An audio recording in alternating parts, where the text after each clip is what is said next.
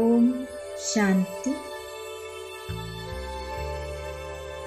God's message. கடவுளின் மகா வாக்கியம்.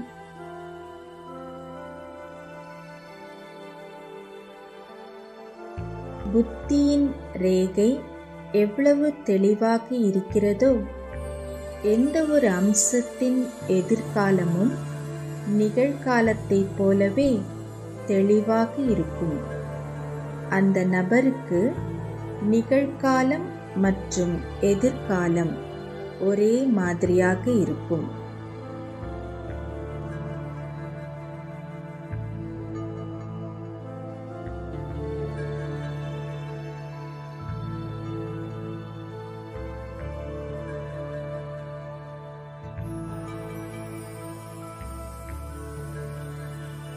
The more the line of the intellect is clear, the future of any aspect would be just as clear as the present.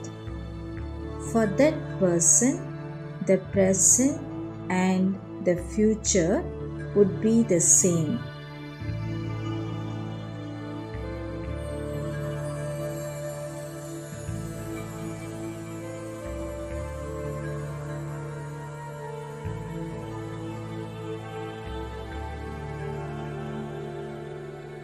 கடவுளின் இனிமையான மகா வாக்கியம். இனிய குழந்தாய், இப்போது நீங்கள் கடவுளின் குழந்தைகள். சத்யுகத்தில் நீங்கள் தேவதைகளின் குழந்தையாக இருப்பீர்கள். கடவுளின் பெயர், புகழ், ஜென்மம் மற்றும் செயல்கள் அனைத்திலும் மிக உயர்ந்தவை என்பது போலவே, கடவுளின் குழந்தைகளாக இருக்கும் தெய்வீக ரத்தினங்களின் மதிப்பு அல்லது ஆத்மாக்களின் மதிப்பு உயர்ந்தது ஆகும். இந்த உயர்ந்த புகழ் மற்றும் உயர்ந்த மதிப்பின் நினைவு இன்று கூட 9 ரத்தினங்களின் ஸ்வரூபத்தில் நினைவு செய்து வழிபாடு செய்கிறார்கள்.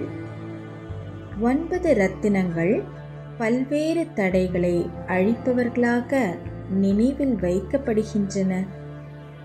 அவரவரின் தடைகளுக்கேற்ப ஒரு மோதிரத்தை செய்து அதனை அணிந்து கொள்கிறார்கள், அல்லது அவர்கள் ஒரு லாக்கெட் செய்கிறார்கள், அல்லது அந்த குறிப்பிட்ட ரத்தினத்தை தங்கள் வீட்டில் எந்த வகையான ஆபரணத்திலும் வைக்கிறார்கள். இப்போதும் கூட உங்கள் கடைசி பிறப்பில் உங்கள் நினைவு சின்னத்தை தடைகளை அழிப்பவரின் ஸ்வரூபத்தில் காணலாம்.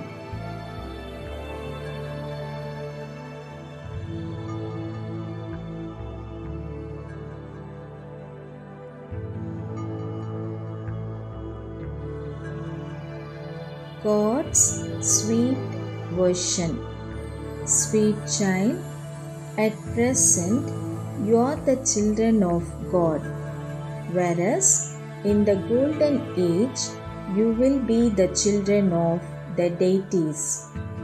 Just as the name, praise, birth and actions of God are the most elevated of all, in the same way the value of the godly jewels or souls who are the children of God is most elevated. The memorial of the elevated praise and elevated value is even today remembered and worshipped in the form of 9 jewels. The 9 jewels are remembered as destroyers of various obstacles. As is their obstacle, so they make a ring accordingly and wear that, or they make a locket, or they place that particular jewel in any form of ornament in their home.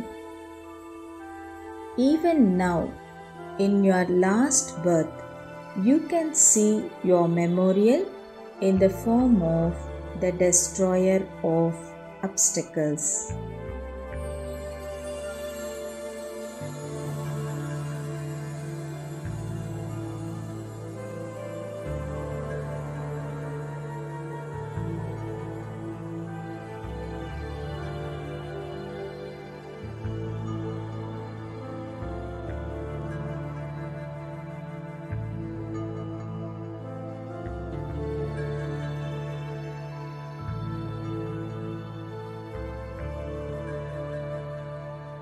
நினைவில் ஸ்விட்சை on செய்து நொடியில் அஷரீரி நிலையை அனுபவம் செய்யும் அன்பான புத்தி உடையவர் ஆகுக.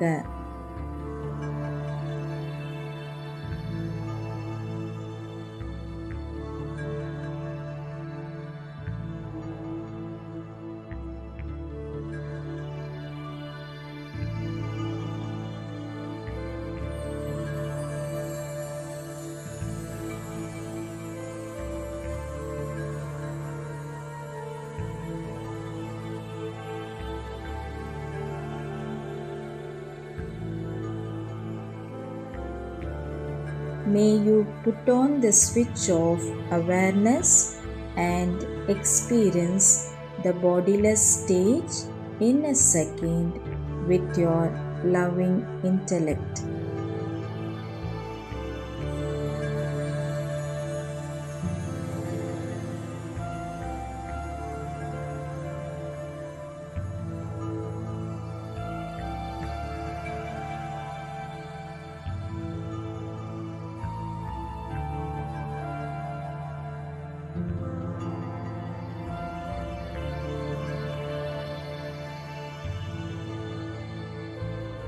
தேக உணர்வு மண்ணின் சுமையிலிருந்து தூர இருங்கள். அப்போது டபுள் லைட் ஃபரிஸ்தாவாக மாறிவிடுவீர்கள்.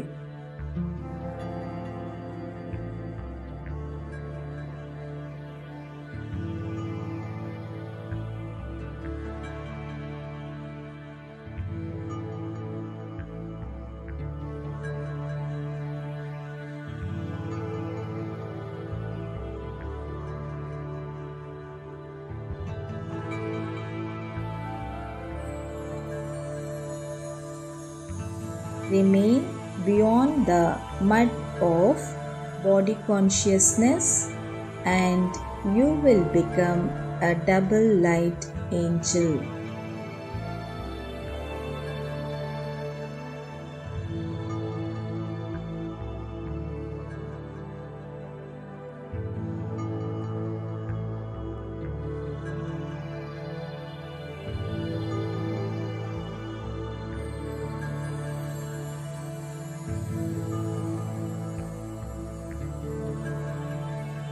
Om Shanti.